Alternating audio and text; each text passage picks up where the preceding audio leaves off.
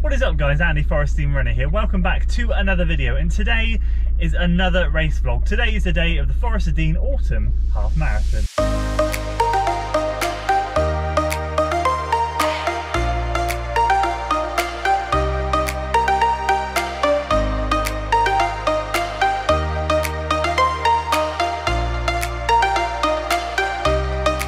Welcome back to another video, and that took approximately 8 minutes to get from my front door to park up here. So we're back for another race at the Forest of Dean Half Marathon. Going to be recording everything on the Insta 360 Go 2. So what were the plans for today? Well, the original plan was going to be that I was going to jog on up here 3.5 miles on the trails to get up to Speech House, do the half marathon and jog it back and treat it as a long run. Bit of a long run workout, but sadly the kids brought home a sickness bug on Monday which swept through the house. Kids were very ill, baby was very poorly, kids off school, it was carnage. I thought I got away with it scot-free, so did the wife. The wife still has got away with it scot-free, but I got a scratchy throat on Friday, and yesterday, Saturday, felt like I've been hit by a bus. I feel a little bit better today, but I also understand I'm not firing on all cylinders, so I've got to be honest with you, I need to be a little bit careful today and see how I feel, because the long-term health obviously is the main aim of the game. So what I'm going to plan to do is just go out there and see how I feel. The first 3 miles are average downhill, so I'm going to kind of get down to Mallard's Pike, which is where the first big climb is, and just see how I feel. And if the illness has taken too much out of my body, then I'm just going to back off and leave it there. But hopefully we won't, and we'll be able to finish it and we'll be able to run strong. But we'll see how we go. I'm not expecting anything because of the illness, so we'll see how we go. Shoe choice is Endorphin Speeds. I was going to go for a carbon plated shoe, but on the trails, I've done carbon plated shoe runs on the trails all the time and I test it, but what you've got to be a little bit careful of, and especially if I'm in racing mode, is if you land on a rock or some uneven ground, the carbon plate is not forgiving and your ankle rolls, so you land on something and you go and you can have a bit of an issue. So I've gone with the Speeds. They're the next lightest shoe I have in my arsenal, with the nylon plate, which is a lot more forgiving. So yeah, thought we'll give those a crack on a run today. So I've got, it is 9:44. As you can see there, I've got 16 minutes until the start, so I'm just going to sit in the car until the last 10 minutes. I don't want to spread any lurgy around, and I'll just hop out there when there's 5 minutes to go and get on over to the start line.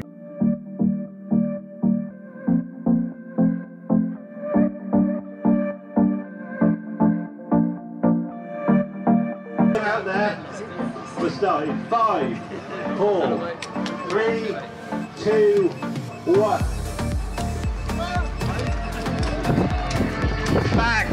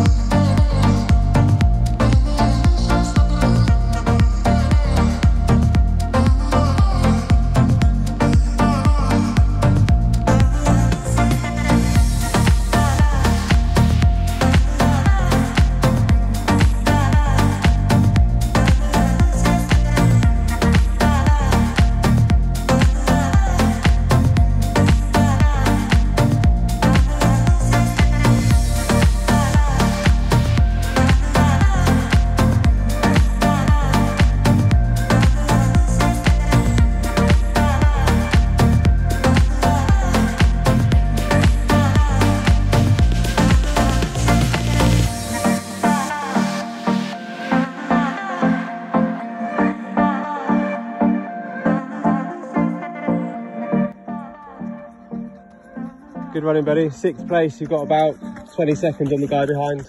Well done, mate.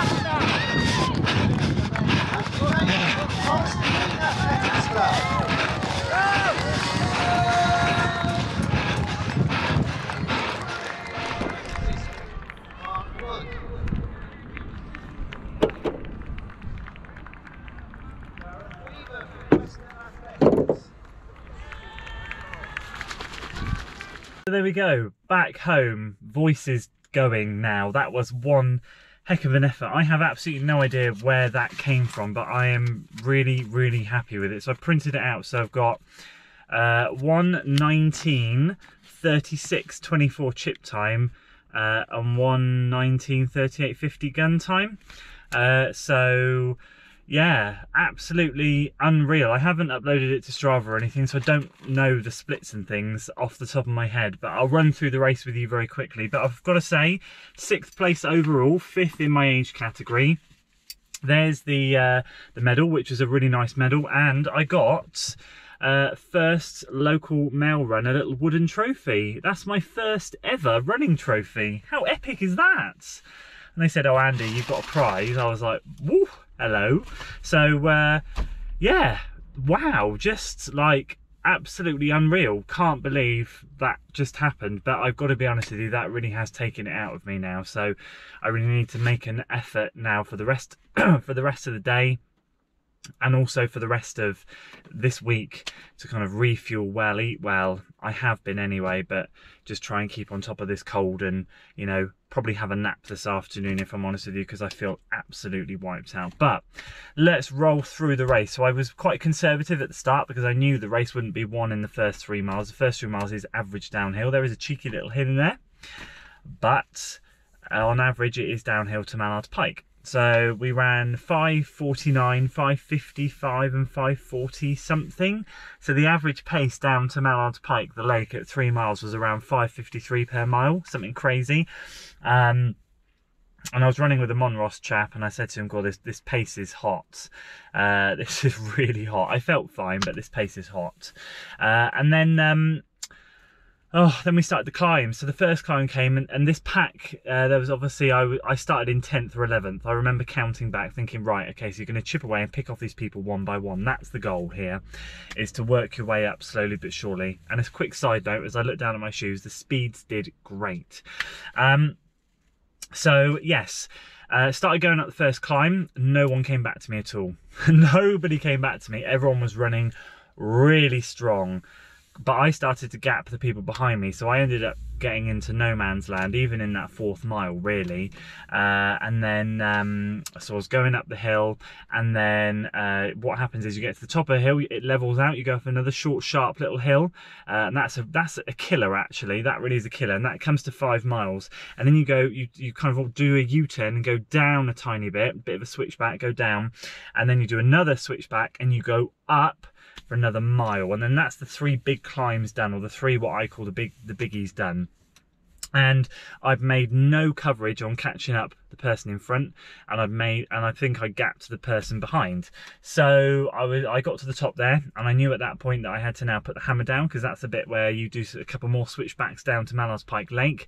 There is a couple of, it's like this, it kind of rolls gently down, so you do work your way down, but there are a couple of ups and downs in it as well. So I thought to myself, okay, keep rolling, put the hammer down, and I felt strong at that point. But what I did do, and I'll see if I've still got it, it's in my pants if I have it. This is how classy I am. Yeah, I've still got it. Da da da da. A Unived gel. So I thought to myself, what I'm going to do, I'll put that down there, hopefully someone will pick that up and put it in the bin. what I'll do is, because I know I'm feeling under the weather and I'm going to be using more energy than I need, I'm going to take a gel with me. But what I'm going to do is I'm not going to have the gel in one go. So I ripped the gel at mile 7 when I got to the top, and I used that gel all the way up to mile 11.5. I literally took tiny bits every half mile. That was it. So I looked at my watch. If it was a half mile, took a tiny bit of gel, and I just thought to myself, just keep a little bit topped up. Don't sort of like run out of energy, and that helped a lot. So got down to Mallard's Pike, split some 5 somethings down there because the going up the hills were 6:40s and 6:30s, and got to Mallard's Pike, which is around mile 9, and I knew at that point that was when the race was going to be lost and won. I started to close on the person in front of me. I ended up getting up onto the cycle track around mile 10 and catching up with him and past him. And like a lot of people say, I thought to myself, well, when you go past someone, you've really got to put an effort in. So I put an effort in, even though I really didn't have the energy to put an effort in. So I just tried to keep going, and at that point I really started to flag a bit, but I kept going. I kept splitting quite like low 6 miles, like 16s for 11 and 12, and I was like, I'm really motoring up this cycle track. And anyway, the cycle track has one last cheeky surprise. At the top there's a nice little hill that we divert off and go up. And I thought to myself, you've got to run up this hill and you've got to keep running over it, and you've got to run hard over it. So I did, and I was blowing out of my backside, but I ran hard over the top of it, put some daylight between me and the chap behind that I'd overtaken on the cycle track, and just kind of, it's then like a down and an up back to the finish. So I just kind of put the hammer down and went for it and split a 5 something on that last mile, coming in at 1:19:30 something. So just from doing the 20 by 1 minute on 1 minute off fartlek workout on Thursday to this today, I'm just over the moon. I thought to myself, on a good day I'd love to get 1:20, so to go 1:19 and feeling like this, it shows that I feel like I've got that 150 that 75 or 74 in me for a road run. I'm just so happy. So yeah, I hope the race footage came out well. I won't waffle on too much more. Just delighted to get my first trophy, and a massive shout out to my wife who brought the kids up at the end. That was so wonderful to see the kids there at the end. To James for making an effort to come up and see me at the end, and for Lee, Linda and Logan to come up and see me at the end, plus everyone else that talked to me at the end. Thank you so much. It means the world to me. You guys are amazing, and I hope you all had great weekends and racing as well. That's it from me today, guys. I will see you next week for more videos. If you enjoyed today, give it a like, share it with your friends, subscribe to the channel for weekly running content, and as always, I'll see you in the next one. Until then,